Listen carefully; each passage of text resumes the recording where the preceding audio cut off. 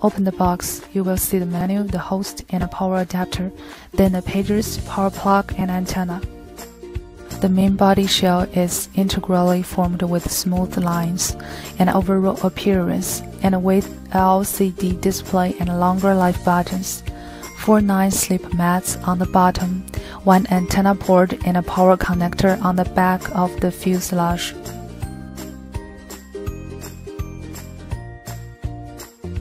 Align the antenna connector with the host antenna interface and turn it clockwise.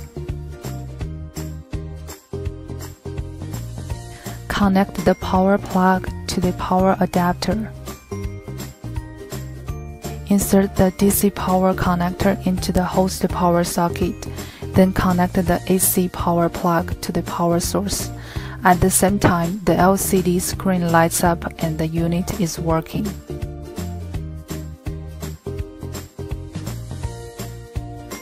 The pager LED light bar upwards and the charging pins downwards. Then insert the pager into the charging slot of the host correctly. At this moment, the LED light bar at the top of the pager will light up red. That means it's charging. In turn, insert the pager into the host slot.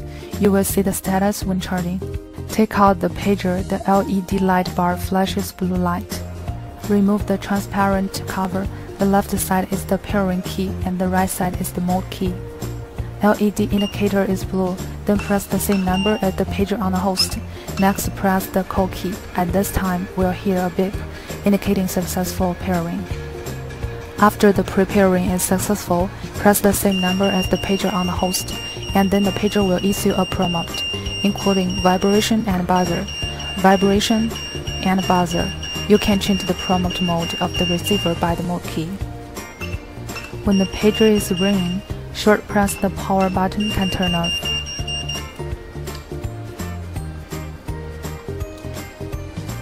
When pager card is ringing, it can also be closed by inserting it into the charging slot.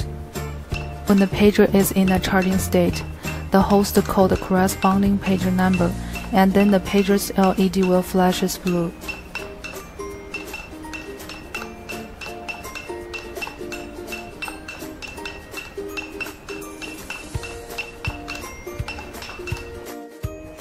When in a charging state, firstly press 999, then press call key to make all the pagers turn on.